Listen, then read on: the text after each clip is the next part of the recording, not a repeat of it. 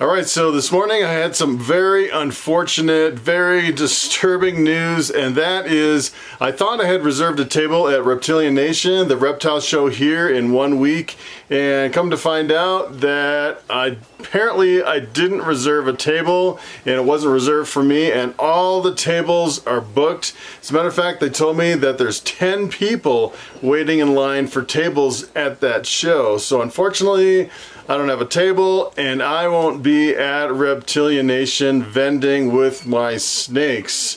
And let me tell you, that is like a punch in the gut. You guys, if you've been watching my videos, you know I've been I've been looking forward to this for 2 months, kind of bragging about, yeah, I want to be at the show. I know there's a lot of people that have been watching my videos that say, hey, I'm looking forward to meeting you at Reptilian Nation. Come to find out, I won't actually be there.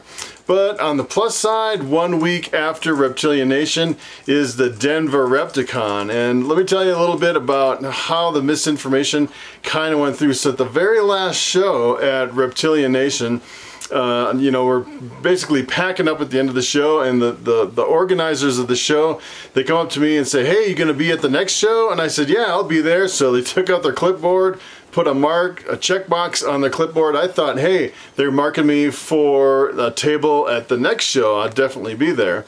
And the funny thing is they have a vendor list on their website of all the people that are going to be at the show, and I'm always on the vendor list. I do all the Reptilian Nations spring and fall in Denver. I'm at every single show, and they put me, even though I don't pay in advance, they put me on the vendor list. As a matter of fact, at the very last show, what they did is a few weeks before the show, they sent me an invoice, and I paid for it over through email. So this show, I was thinking, all right, you know, I'm on the vendor list. You know, they checked my name on the box at the last show. I figured they thought I was going to be there, and here it is a week before the show, and I haven't paid. So I sent them an email. I said, hey, I'm ready for you to send me an invoice so I can pay for the show. And that's when I got the email response saying, as a matter of fact, all the tables are booked and there's no room at the show, which is really unfortunate. But a week from this weekend, which is Denver Repticon, that is June 15th and 16th, 2019, I'll definitely be at that show. And the funny thing is, that show is 2 weeks out, and I didn't even pay for the show, so I actually looked on their website to see if my name was on there, just out of curiosity, and sure enough, my name, Chris Hardwick Reptiles, is on the list of vendors at the show, and they just assume that I'm going to be at every single show, and I don't even pay or sign up or anything anymore, and I see my name, and you know, I figured the booth is reserved at these shows because I'm at every show, and come to find out that that's not always the case. It looks like I'm going to have to actually pay probably a couple months in advance to make sure that I get the tables at the shows, which is pretty unfortunate. So it's kind of a bummer. I won't be at this coming show, so this is, you know, really kind of a downer for me, and I'm trying to think of something where I can pick up my steam again, try to get back on track. And I think what I'm going to do today is I'm going to open up a box of snake eggs that are ready to hatch. As a matter of fact, I was going through my eggs just last couple videos ago, and there was one snake that was out of the shell, and some of the other ones were kind of peeking out, and that was the cross between my Coral Glow and a Lemon Blast. So what I'm going to do today is probably one of the most exciting parts besides the reptile shows, and that is cutting open and looking inside snake eggs and seeing what's in there. And normally I don't really cut unless a lot of them are kind of, you know, they put the slit in the egg and they're kind of checking this snake. I don't know what this snake is doing, this crazy snake. And today, what I'm going to do is I'm going to pull that box out of the incubator, and I'm going to peek in those eggs. And if some of those snakes are out, I know at least one snake is out, and that was my Coral Glow Lemon Blast. It was a beautiful snake, and that was kind of like the crown jewel, the first one that came out, which is pretty awesome. So what I'm going to do, if any snakes are out of the egg, I'm going to set them up in my hatchling rack and figure out the males and the females. And if they're not out of the egg, I'm going to cut the egg open a little bit more and peek inside and see what we get for the results. Alright, even though the Reptilian Nation show is canceled for me, I'm going to still have some fun with some eggs. And let's take a look in here. This is my cross lemon blast with my coral glow. And let's see how many snakes are out of the eggs. And wow, take a look at that. Oh, we got quite a few out of the egg. This one right here is the one we looked at before. This is the first one that was out, and I'm pretty sure this is the Lemon Blast Coral Glow, and we'll have to figure out if this is a male or female. I'm guessing that most of my Coral Glows are actually going to be males because the male that I bred to my Lemon Blast, it is a Coral Glow male maker. And last year I had a bunch of Coral Glows and every single one was a male. And it's interesting, the male and the female is linked with the Coral Glow gene. So some are female makers, some are male makers, and my male just happens to be a male maker. So I'm guessing most of these will be male makers. And take a look at this. These are some empty eggshells here. This one looks like a normal, and as a matter of fact, my Coral Glow male is 100% het pied, so this could be this is 50% het pied, and it's kind of hard to tell. Sometimes they'll have like tracks along the belly if they're het pied. This one almost looks like there's kind of tracks a little bit down the belly, so this one could be het pied. Let me move some of these eggshells out of here. This one, let's take a look at this. These are all twisted together. Alright, let's see, this one right here. Wow, this looks like just a regular Coral Glow. Take a look at that. As a matter of fact, you know, this could be a pastel Coral Glow. Could have pastel in it. It's kind of hard to tell the pastels and the Coral Glow. As a matter of fact, last year I had some that were possible pastels. I wasn't 100% sure. I kind of sold them as possible pastel. And the trick on these could be the lighter head. I know my bamboos, when it has pastel in it, it has a lighter head. And this one right here, I am guessing this is probably a pinstripe Coral Glow. And as a matter of fact, I saw one of these on the internet, the pinstripe Coral Glow, and when they get bigger, I think they get a lot more beautiful. That really gets enhanced when they get a little bit bigger. The colors really pop when they get bigger, and this is really what I was shooting for, the pinstripe Coral Glow, because I saw that on Morph Market. I was like, I need to make one of those. And when it gets bigger, you know, the orange really starts popping out, and it looks like it's a little bit duller now than I expected. But let me tell you, when these mature, it will be pretty incredible. And we have, let's see, there's another one here, and another one here, and here, and here. So it looks like we have 5 more eggs, 2 that have little cuts in them, and it looks like 3 that aren't quite cut yet. So what I'm going to do first is I'm actually going to peek inside of these eggs and see what else we have as far as the other hatchlings that we can expect that should hatch out from this clutch. Alright, so normally when you're cutting eggs, it's a really good idea to wait before most of them are either out or have slit the egg before you actually start cutting. If you cut them and none of them are slit, you're taking a big chance. As a matter of fact, on my very first clutch, I took a big chance because I cut some eggs and the incubator temperature was off, and I was thinking that it was good to cut, and as a matter of fact, it was a little bit too early because my incubator has having some problems. And I use these big scissors, and I think it's a little bit easier to cut without worrying about actually cutting the offspring, because you have a little bit bigger. Let's see, this guy's head is right here. He is peeking out. And really, you don't want them to come out. You just want to cut just enough so you can see what it is.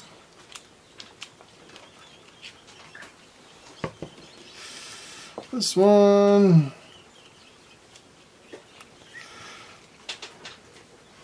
I would say this one looks like a coral glow. This one I don't want to cut too much, but you can see his head just kind of peeking out. Take a look at that. That is so cute. That looks like a coral glow. I don't want to take them out too much. I just want to peek inside. So let's take a look at the next egg here. Take a look at this one. I'm going to put the cover back on so we don't lose any snakes over here. Take a look at this one.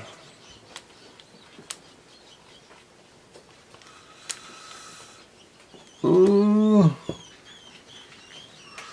It's hard to tell on this one. It looks like this one looks like another pinstripe coral glow. You can see kind of the orange in there, and you can see some of the striping from the pinstripe.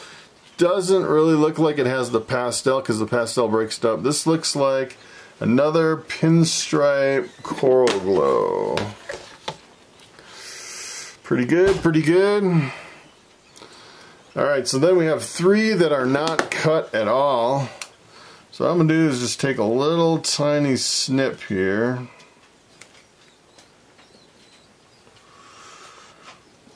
This always kind of makes me nervous. Definitely don't want to cut the baby.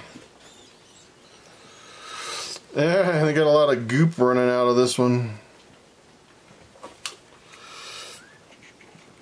So this one actually looks like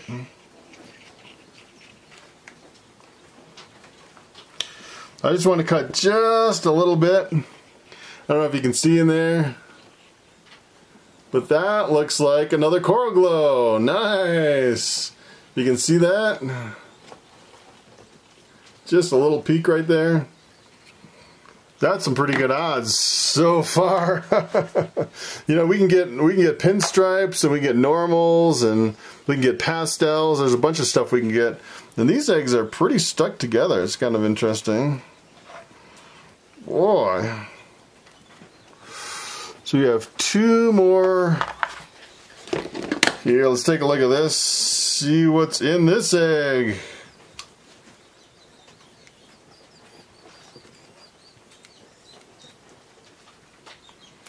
All right.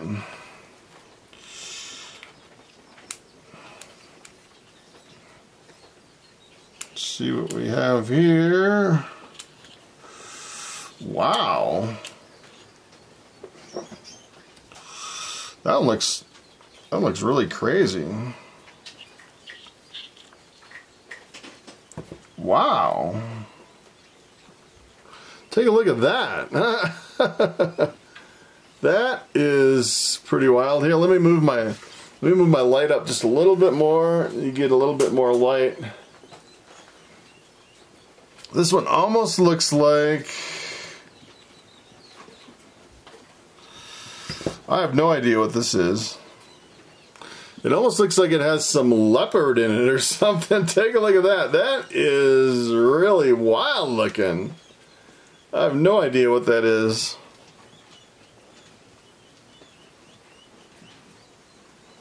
So now keep in mind, I actually thought at one point that my coral glow had some other kind of a weird gene in it, because I had a kind of a dinker project that I actually sold it, and we thought it was maybe het pied or maybe something else in there. I wasn't 100% sure, but I thought maybe there was something weird in that coral glow, some other genes. So we'll see if it actually comes and proves out and we get something really weird. That one looks really weird. I have no idea what that one was. We'll have to wait till it comes out. Probably what I'll do is I'll wait a few days until these come out, and then we'll look at them in more detail, all these ones in the egg. I just want to peek in and see what we have here.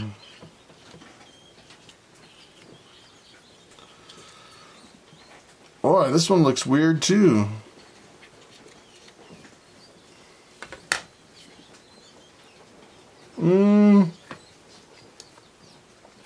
That other one kind of had a really interesting line down the back. This one looks kind of weird too. I have no idea what that is either. Take a look at that. That is really interesting. I'd say this one might be, I don't know. It's almost like zebra stripes. I can't quite tell what that is. We're going to have to wait till those come out. Those are really interesting. Alright, so I'm going to start with this, pretty much my crown jewel, the Lemon Blast Coral Glow. And this is what I use. I use a probe kit, and I use the smallest probe to figure out the males from the females. I use a little of this personal lubricating jelly. It's like a water-based lubricant. And what I do is I just slip the probe right in the base of the tail. And if it goes in really far, then it's a male. If it doesn't go in that far, it's a female. And I'm guessing this guy is going to be a male because it's got coral glow in it. And the problem with these hatchlings is that I think this probe is a little bit too big for brand new hatchlings, and sometimes it can kind of trick you. This one seems like a female, and let me tell you, if it's a female, it would be pretty incredible because most of them, I'd say 99%, are going to be males. This one seems like a female. I'm going to have to double check later when it grows up a little bit more. So this is my tub that I use to set them up in my rack, and this is my second clutch. My hatchling rack is starting to fill up pretty well. So what I actually do is I use coconut husk substrate, and let me get some of this down on the bottom. And what I do is I just put it in pretty good here. Something like that. And then the hot spot is back in the back. It's about 90 degrees. I always like to leave a little spot there so they can get on the hot spot. And that is pretty much it for the substrate and the setup for the hatchling rack. And then I just add a little water here. And we're good to go. Alright, so here's the label for that snake. It's a female pastel pinstripe coral glow, 50% het pied, and the numbers at the end are 19 for 2019, C02 for my second clutch, and F, I'm pretty sure it's a female, but I'll have to double check when it gets a little bit older. Alright, so I'm going to probe another snake. This is my coral glow pinstripe. Really good looking snake right there. And let's see if we can figure out if this is a male or a female. And I'm thinking the probe probably not really working very good. I'm almost 100% sure that all my coral glows are going to be males. And the fact that the last one wasn't going in all the way, I'm thinking the probe is just a little bit too big for the snake. So it can kind of trick you, especially right when they're first hatched out of the egg. And this one's really kind of jumping around. Seems really kind of slimy or dry or something. Slippery, I guess. You know, this one, it's going just a little bit, I don't know, yeah. I'm thinking the probe really doesn't work very well at the beginning when the hatchlings are this small. But I'm going to go with a male on this one. It goes in a little bit more than the females. But for now, I'm just going to mark it as a male. Alright, so this one is my coral glow. It looks like just a straight coral glow. And all of these are 50% het pied. So let's take a look at this one. I'll probe this one just for kicks. And usually I get these guys a little bit wet. I'm gonna have to go back and splash a little water on these guys. They seem really super dry. I think that's why they're really slippery, is because they're really dry. And all these, I think the probe is kind of tricking us, because I think the probe is just a little too big and it won't go far into the tail. So I'm going to guess that this one is probably a male as well. Alright, so this one is just a normal 50% het pied. Doesn't look like it has any other genes in there at all. And I feel like I'm just kind of guessing on figuring out the males and the females, since it's not really going that well. It seems like the probe's not really going in. As a matter of fact, last year I probed almost all of them this size and I got a lot of them wrong.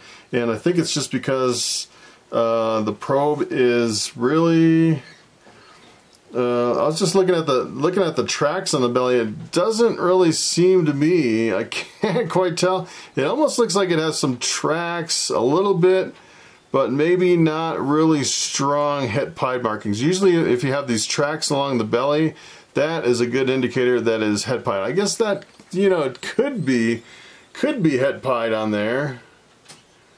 Maybe. I don't know. You know, I've actually seen tracks that are a lot stronger than that on a het pied, and it usually indicates that they are indeed het pied, but it's really hard to tell. Let's see on this one. Yeah, I feel like it's not really going in that deep. I want to say it's kind of going in halfway and stopping, which I think is maybe a male. I'm going to label this one as a male as well. All right, so I actually used this Glad press and seal for the top, and you really don't need any holes at all in here. What I'm going to do is I'm going to put some fresh press and seal on the top and put these back in the incubator.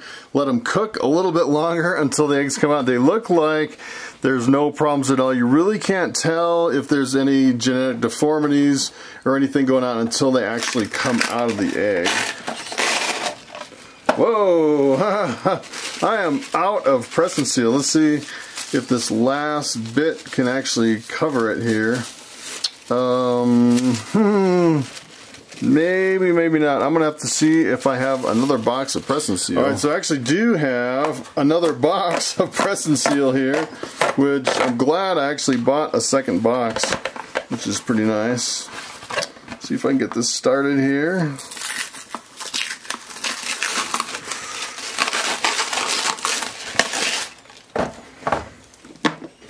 And some people have been asking me if I put any holes at all in my egg box or in the press and seal. I don't use any holes at all. And it was really surprising for me that the snakes can breathe perfectly fine, completely enclosed like this, but apparently it's okay. A lot of people do it, and I've never had a problem at all. Alright, so take a look at my hatchling rack over here. It is filling up pretty fast. This is from my first clutch here, and this is half of my second clutch. Filling up really good, and this is essentially what it looks like, all set up. This is my new coral glow. Looks like he's trying to bury his head in the substrate. Good looking snake. Take a look at that beauty. Finally got some more coral glows. I know last year some people missed out on the coral glows, so now I definitely have some more babies.